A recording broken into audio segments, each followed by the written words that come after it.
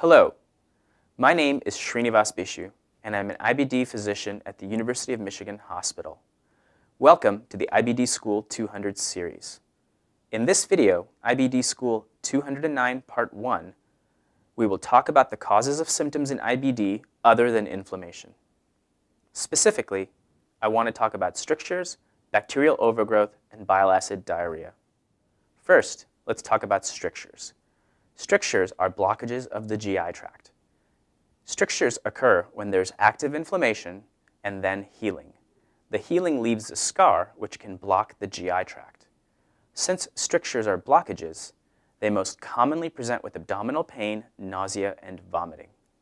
Strictures usually require surgery to treat.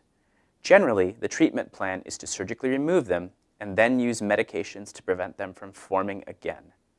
The medications prevent them from forming by keeping inflammation in check. Next, we will discuss bacterial overgrowth. The GI tract is full of bacteria. In fact, there are more bacteria in the GI tract than cells in your body. One way the GI tract controls bacteria is called peristalsis. This fancy word, peristalsis, means that the muscles in your GI tract squeeze in a coordinated way to propel things from your mouth to your bottom. This peristalsis is how food moves through your GI tract.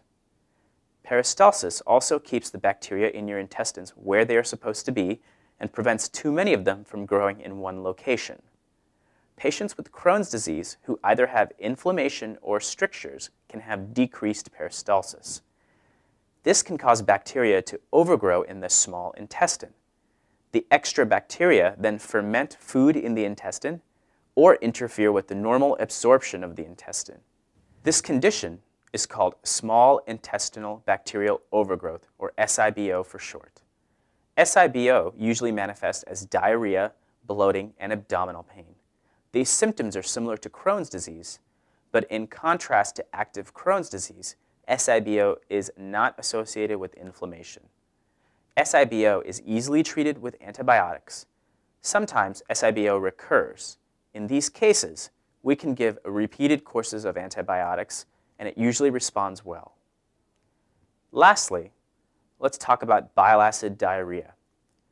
Bile acids are produced by the liver and are kept in the gallbladder. The gallbladder then squirts bile into your intestine at the right time after you eat food. Bile is necessary for digesting fats, lipids, and fat-soluble vitamins such as vitamin D. The bile acids are normally reabsorbed into your body in the last or terminal portion of the small intestine. This region of the intestine is called the terminal ileum.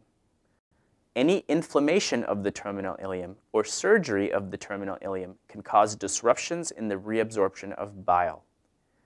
In these cases, bile then passes into the colon.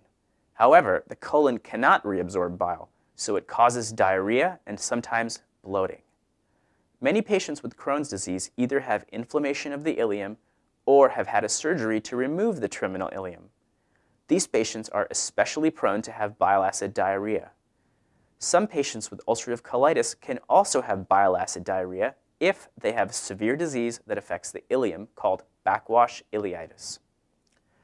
Bile acid diarrhea is easily treated with medications that bind to the bile acids and allow them to pass through the colon without irritating it. Generally speaking, all of the symptoms we spoke about could also be due to IBD.